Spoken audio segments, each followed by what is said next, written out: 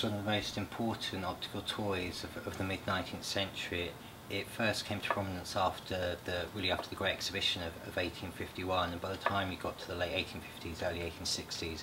it had become very much a popular craze. You could find it in particularly most middle-class drawing rooms, or if you couldn't afford your own stereoscope, if you went to kind of a local bazaar or a charity fete, a church,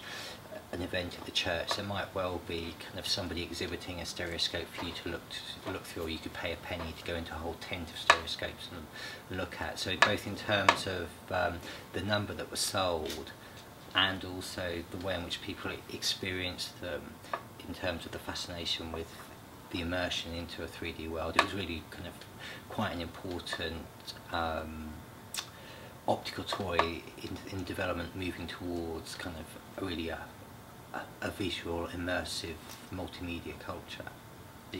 When you hold this one up, it almost has a little mask-like quality that you're being enclosed away from all other sights and sound, and being forced to concentrate on the picture that you're seeing through the stereoscope.